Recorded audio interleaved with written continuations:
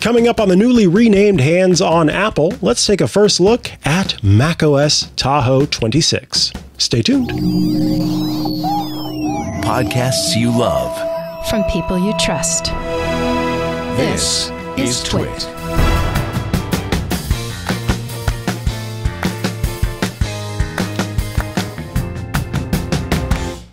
Hello and welcome to this, the first episode of the renamed Hands on Apple. Yes, we were once Hands on Mac, but now I, Mikah Sargent, am hosting the show Hands on Apple. It's just a little more accurate, an accurate way to reflect what I do on the show, which is talk about all of Apple's devices.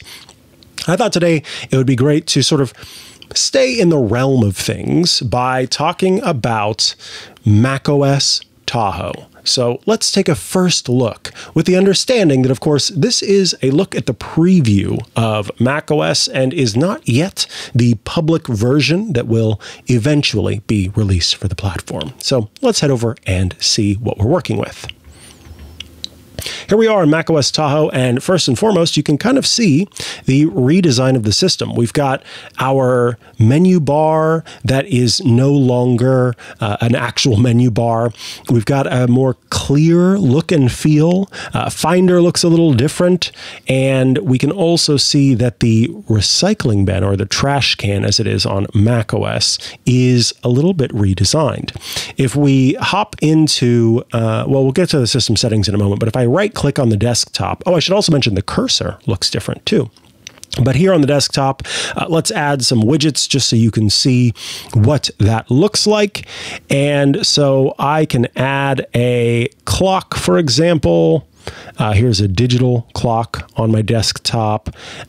Let's do an Apple News option, and let's do a tips option. If we click done, you can see these three options over here. The rounded corners are a little bit different, and we can of course edit these widgets as needed to make adjustments to them by changing the topic, for example, or for changing the size of them. So we'll click done here and move into the system settings really quickly. There you'll notice that they kind of went glassy in the background, which is quite nice.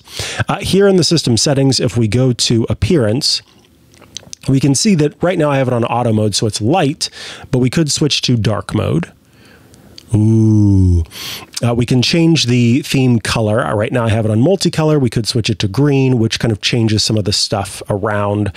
Text highlight color is set to accent color, so it will change based on what you have. And then the icon and widget style I currently have set to default. There's a look at the dark icons, the clear icons, and we can have different versions of those, like a light clear or a dark clear, or an auto clear that will change based on the time of day, and then tinted icons, which let you make them green if you'd like, and dark green or light green or auto. I'm going to switch that back to default.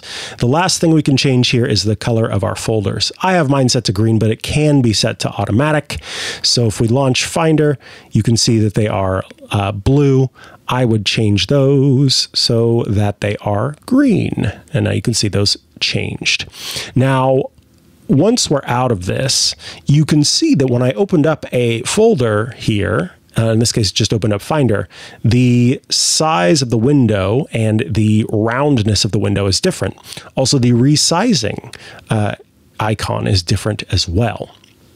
So that is kind of a quick look at liquid glass. It's not the all-encompassing look at liquid glass, but I didn't want to kind of get into the nitty-gritty there because we'll have plenty of time to do that. Another thing I'll mention really quick is the inclusion of the phone app on macOS now. So if I scroll down, I can see that phone is now an app on the platform, and you can, of course, turn on things like Wi-Fi calling and set, of course, your notifications as well. So those are available to you. And this is outside of just the FaceTime icon or FaceTime app, but gives you more access to taking and placing calls. On top of that, we have an update to Spotlight Search. So Command Space will show you Spotlight, but you can do things like quickly send a message by typing in SM, which is a quick way to get to messages. I'll hit enter, and right from here, I could say, hello, everyone, and then send recipients. Escaping lets me kind of back out of that. There are loads of different options. So I could do a search, for example, in books or search in shortcuts. I can see some of the automatic options that are available to me. Dictionary, reminders, messages, system settings. I can search in system settings, for example, and quickly do an adjustment to Bluetooth, changing Bluetooth sharing, whatever that happens to be. Spotlight Search becomes a lot more powerful. So here I can see applications. So this lets me search for applications. This lets me search through files. This lets me search through actions, like with shortcuts. And Command 4 lets me look at my clipboard. Yes, clipboard history has come to macOS. Now you have access to, in shortcuts, you have access to Apple Intelligence. So if you'd like, you can actually use Apple Intelligence in the private cloud compute model to run some design or run some shortcuts. On top of the icons, we also have Control Center updates. So you can see over here on the right, if you're looking, we have the Control Center is pretty much the same. It just gets a new design. The slider looks different for changing the brightness. And for all of the sliders, you can easily kind of change the Wi-Fi settings, and make adjustments there. Things are a little bit more glossy, a little more soft and round as well. And something that I think is really delightful is, for example, in Safari, being able to go to a web page and scroll through, and you'll notice that it takes up the entirety of the screen here. So it's a little bit more designed, and look at the top here, even the bar at the top kind of takes in the color of what's on the screen, which is quite delightful as well. So it's all about focusing content on the screen and getting out of the way. Live translation has come to all sorts of applications, including to your Messages app.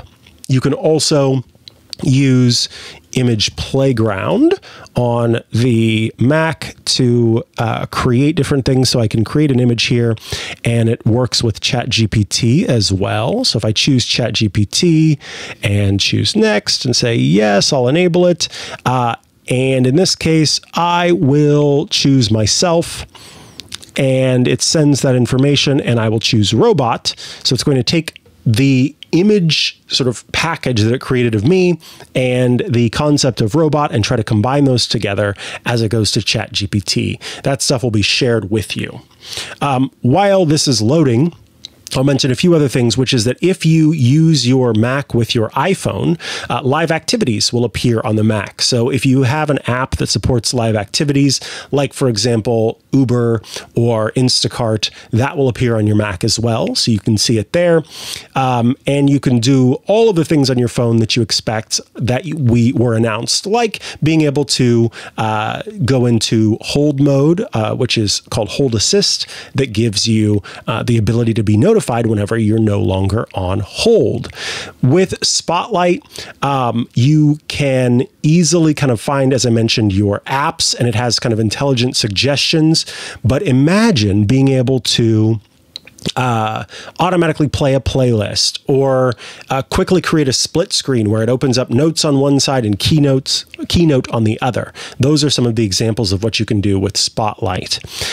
There are new parental controls that are available. Journal, the Journal application, has come to the Mac, which is fantastic. And of course, there's also a new Games app as well. So you are able to take advantage of that. So let's go ahead and go to Games, and I'll show you.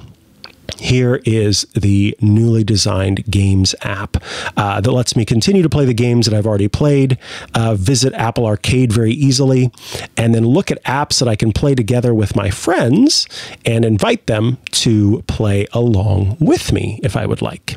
So that's a quick look at some of the new stuff that has come to macOS and the next version, macOS Tahoe 26. As you might imagine, we will get a much more detailed look as the public betas begin to ship and more people are able to take advantage and use the system. And as I am able to kind of dig in and see what all is new across the entire platform. Folks, thank you so much for tuning into this week's episode of Hands on Apple Now. I look forward to seeing you again next week for another episode. Bye-bye. From Silicon Valley boardrooms to tomorrow's AI breakthroughs, if you need to keep up to date with tech, you need Twit.tv. At Twit, we're tech experts who understand what's happening and can keep you in the loop. And we do it in a thoughtful, informed, and fun way. Start your Sundays with This Week in Tech, a roundtable of tech journalists and people in the know with a rundown of the week's most important tech news. But that's not all. All week long, you can stay ahead of security threats with Steve Gibson and Security Now. Keep up on all things Apple with Mac Break Weekly. Listen to the most informed Microsoft experts in the world with Paul Thurrott and Richard Campbell on Windows Weekly. Our flagship shows feature tech's most respected voices, giving you the insight you need to understand and benefit from the changing world of technology. We give you analysis you won't find anywhere else, so you can make smarter business decisions and take advantage of the technologies transforming your world. Whether you're a CEO, IT professional, or simply passionate about technology, Twit's network of shows gives you the edge you need in today's digital landscape. Don't miss a minute. Subscribe to Twit.tv today.